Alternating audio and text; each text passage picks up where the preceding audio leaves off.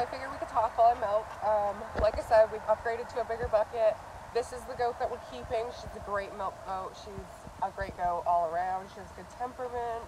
She doesn't kick when I'm milking her, like, at all. Her baby's great, so I'm hoping to keep her baby to keep the genetics. Like I said, we're going to get rid of Luna. A lot's happened in the garden. And then the greenhouse. I'd like to do an update on that for you guys today. Biscuit is still Biscuit. He's being good. He loves living in his new house. He hangs out with the goats all day. But we're looking to rehome Luna and both of her babies if she doesn't have good milking genetics. I don't want to risk feeding her baby girl for a whole year in hopes that maybe she has better genetics. If mom doesn't have it, even if dad had it, I'm still nervous, especially with feed prices going up. We were going to keep the boy and band him and keep him as a meat goat, but if I'm getting rid of mom and baby girl, I would like him to go with them. I've had a couple people inquire, mostly as pets, but hopefully we find her a new home soon. So we started separating Mary Jane, the one that's on the stand, the one that I'm milking, the one that we're keeping. We started separating her baby girl at 3 weeks. So every night she gets separated from mama. She's still where mom can see her and hear her and stuff like that, but she's just not able to drink. So we're only milking in the mornings now, and every morning we're getting about a half a gallon. There you go, boy. He just got done eating his breakfast. And there's Presley. There's baby girl. She gets separated at night, but she's still doing good.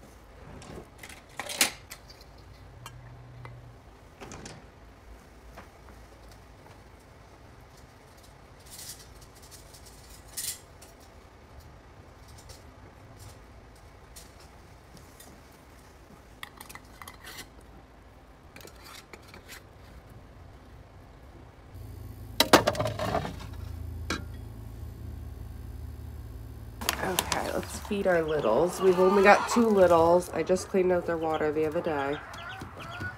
So we've got a Cochin and a barnyard mix. And all the big guys are interested in their food. I am really working on getting a external mic for my iPhone, just so you guys can hear me better while I'm recording.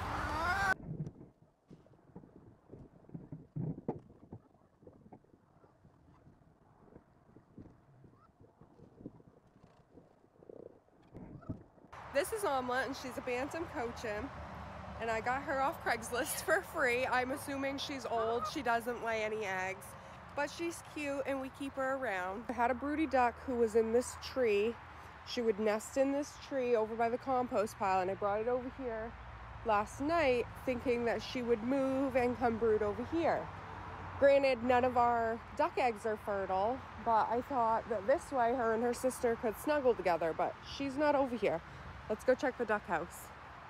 Our compost is on the other side of that fence, and that's where the Christmas tree was, so I'll go check over there if they're not in here. Ducks. Okay, well, we got 1 egg. I don't know where the ducks are, but we got a fresh egg. Okay, so the Christmas tree was over here, and she's not over there. Ducks. She's not under there.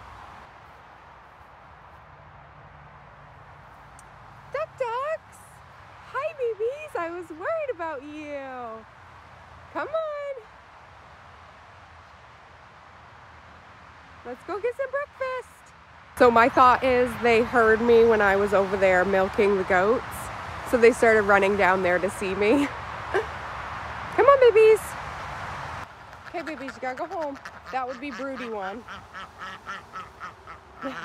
See how she's all fluffed up and she's keeping her beak open.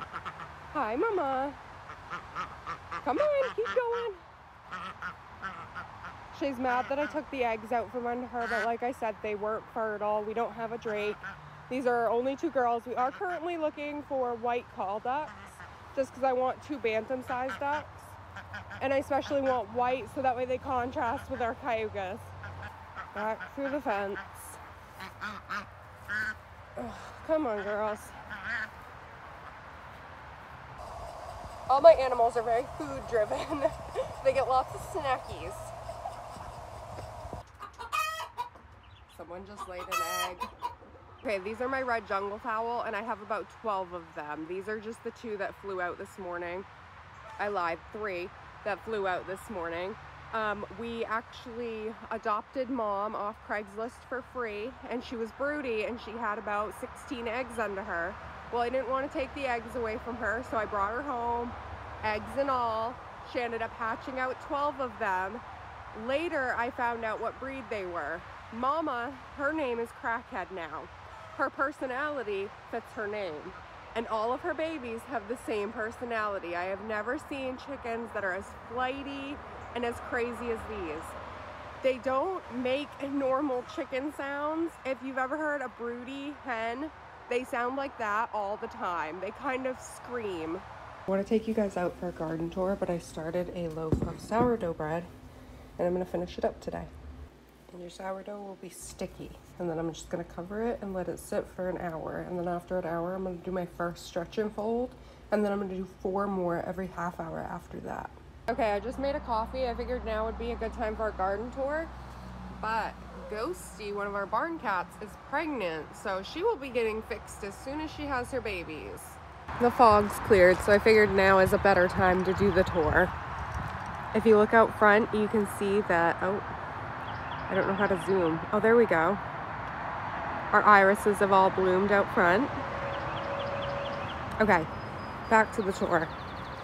So as you can see, we've gotten a bunch of mulch and cardboard down in our pumpkin, squash, and watermelon patch. The last thing we have to do is this corner right here. But we've got a bunch of giant pumpkins that are doing really well. We've got some littler pumpkins that are doing good, some watermelon, things like that. Over here's our rosemary. The rosemary looks amazing. And then we've got cilantro right there. And then 2 different types of basil. One there, one there. Our garlic bed looks really good. Same with our onions. This is one of the newer beds that we just built. I don't know if those tires are going to stay there. I was just playing around with ideas. But as you can see, we're using a lot of filler in this bed. We've put down a lot of cardboard just as a weed barrier. And then because we're digging out our duck pond in the backyard, we're adding the clay into the bottom of this bed along with some compost material. So as you can see, there's eggs, banana peels, cardboard from things like our pasta, just a bunch of filler. Another new bed. So right along this end is dill, tomatoes, and then peppers. And then in the middle is a mini white pumpkin. And you can see I've added some bachelor button flowers on the sides and some alyssum over by the peppers. I just like to have bees over by my plants. They do so much better. Here's our other pepper bed that looks really nice. This is our cut flower bed. Our cut flower bed came from a cut flower mix of seeds that I planted. So a lot of it, I don't know what it is. This right here I know is a marigold because I specifically saved seeds last year to grow marigolds. I think these like stringy type ones are cosmos. I know that these white ones are alyssum, and these ones next to it are bachelor buttons because I grew bachelor buttons, but the rest I don't really know. We've got another alyssum, more bachelor buttons, a marigold, and alyssum. Like I said, I think these ones are cosmos. I don't know what the rest of these are though. Our next bed is our small tomatoes. So these are cherry tomatoes and Roma tomatoes. These ones are Sweet Million, then a bunch more small ones. And I've planted alyssum all around, just like I said, to keep the bees around. I also planted thyme over here in this corner where these smaller tomatoes are going to be. This is our white sage in this little terracotta pot at the end of the tomato bed. And our potatoes look amazing. So this is one type of tomato, potato.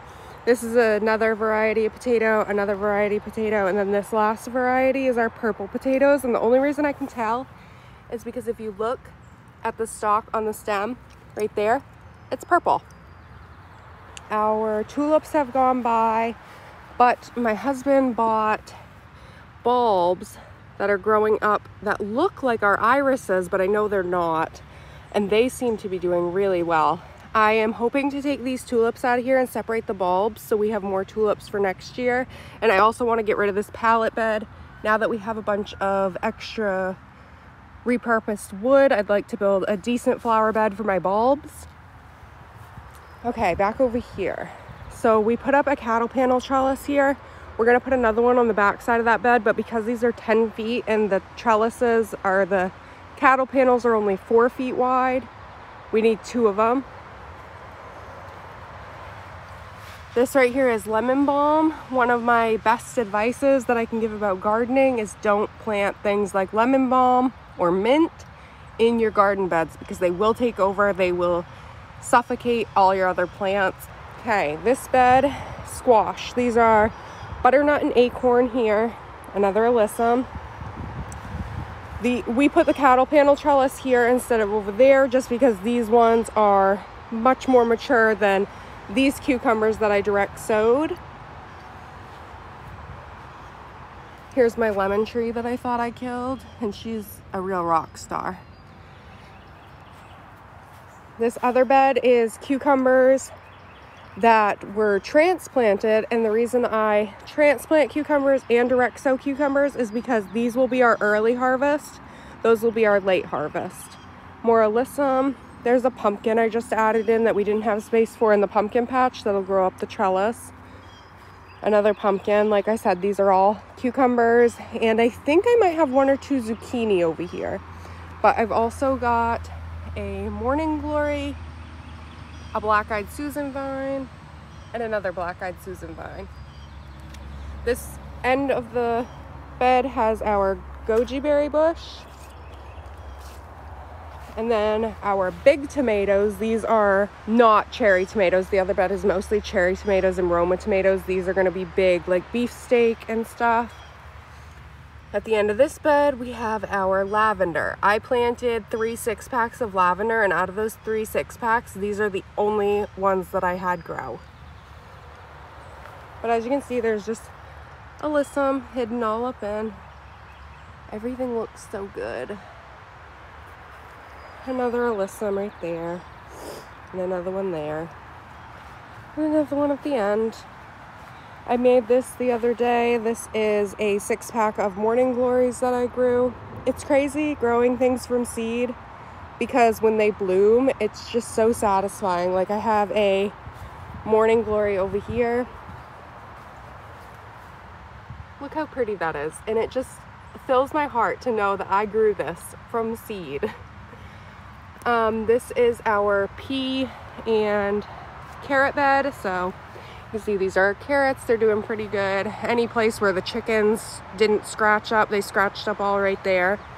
But you can see the carrots over there are doing good. The peas are all starting to climb up their fence. My husband bought another fig tree. Here's our fig tree that we bought last year. But everything looks really healthy and is growing well. Over here's our cabbages. The onions on the sides and on the back are doing good.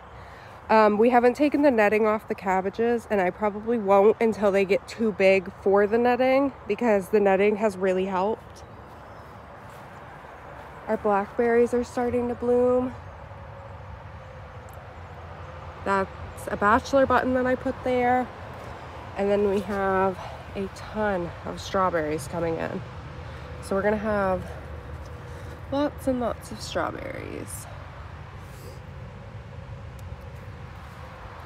And then our other blackberry bush looks very good.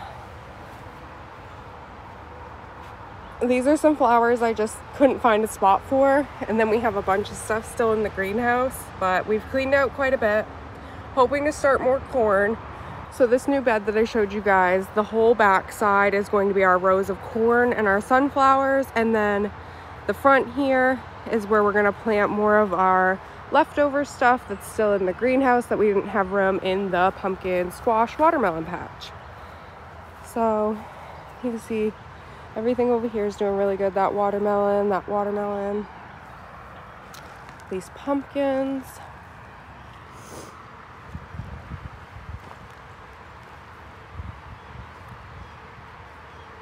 This is one of our giant pumpkins that's doing amazing. These are our mini and jack-o'-lantern pumpkins. We got another one over there doing really good. So I'm headed to clean and refill the goat's water, but I wanted to show you guys the irises up close and personal. They're so beautiful.